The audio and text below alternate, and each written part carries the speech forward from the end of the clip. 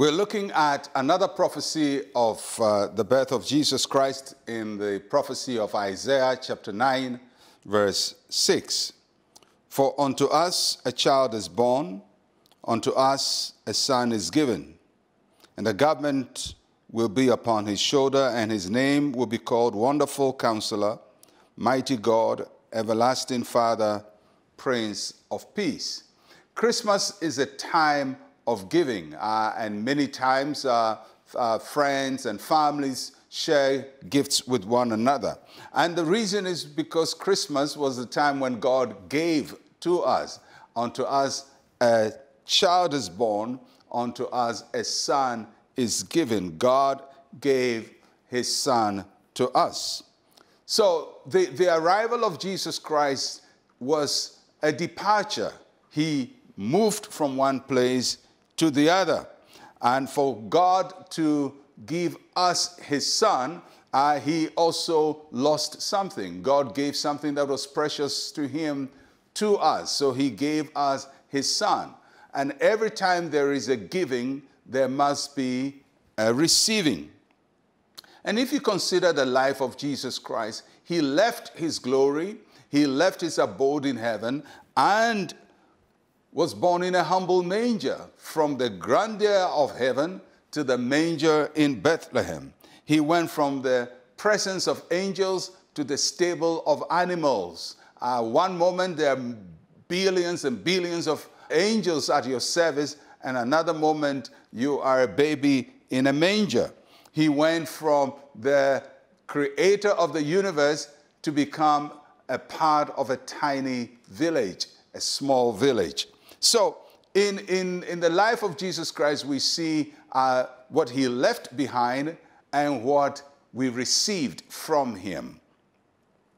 Every receiving in life is based on giving.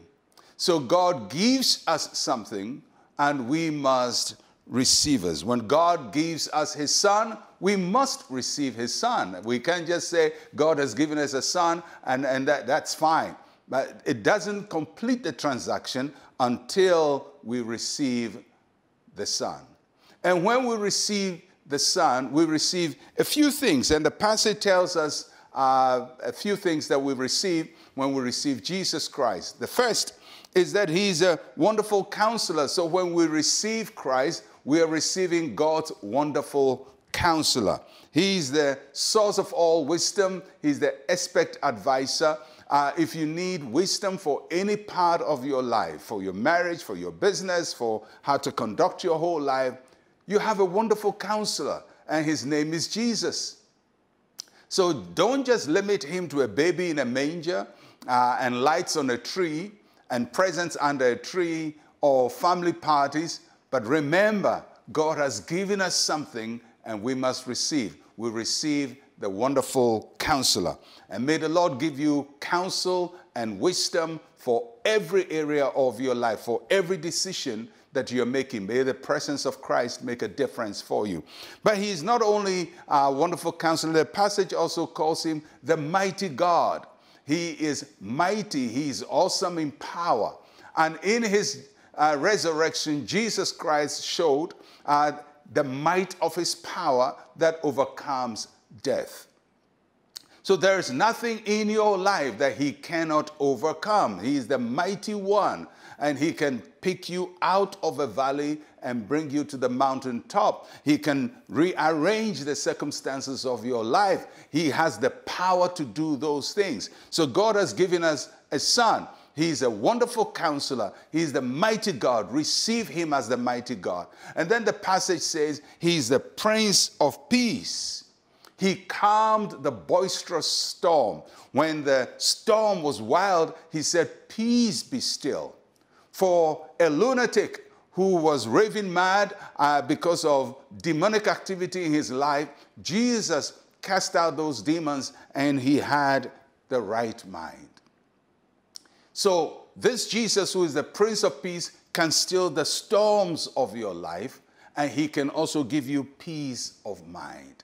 He is the Prince of Peace. That is the gift that God is giving to us this Christmas. He's not giving you cake and biscuits and some sumptuous meals. He's given you counsel. He's given you his might and his power, and he's given you his peace. Receive what he has given to you this Christmas, and you will have fullness of life.